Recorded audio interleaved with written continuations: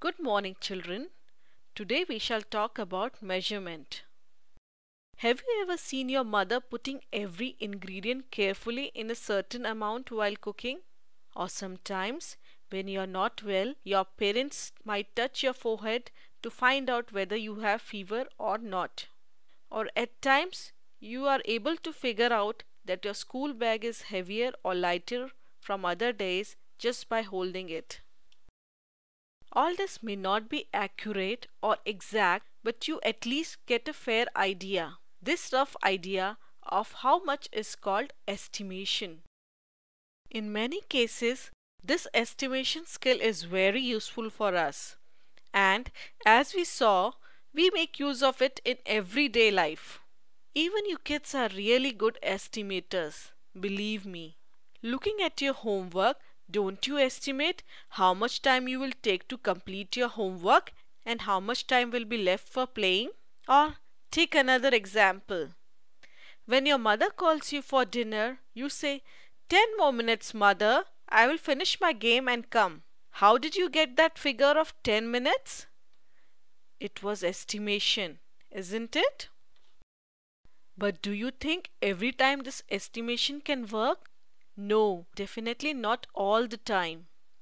Like if you want to go to a friend's place and you have his address but no idea how far or near it is, then you will be confused whether you should go there on foot or use a bicycle or you need to take a bus.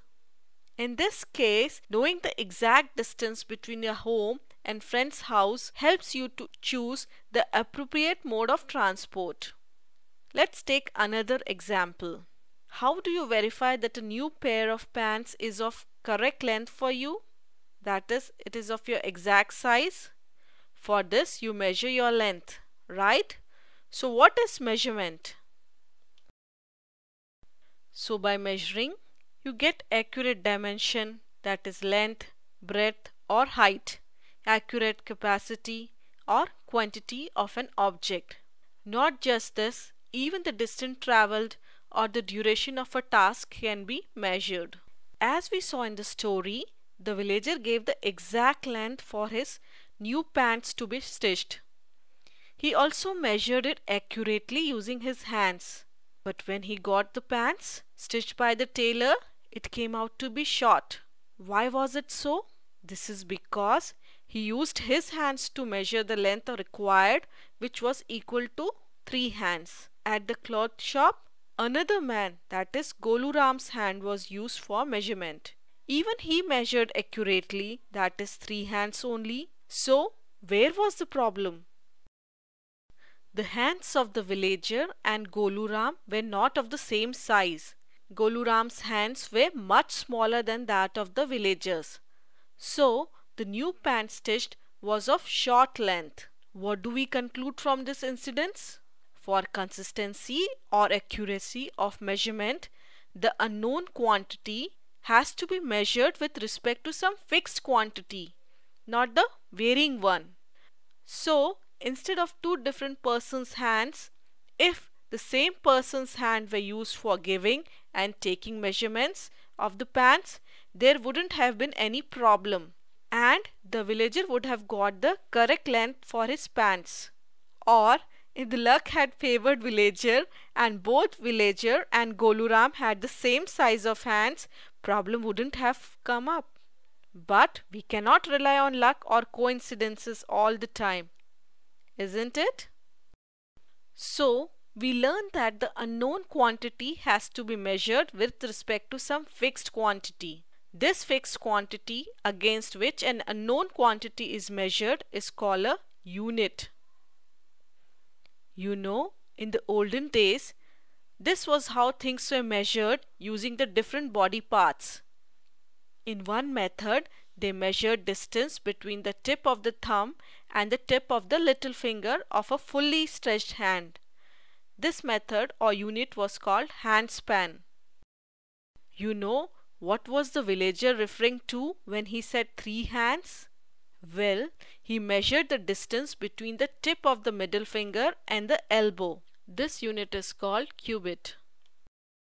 Not just hands, Even other body parts like foot was used to measure the length or the distance.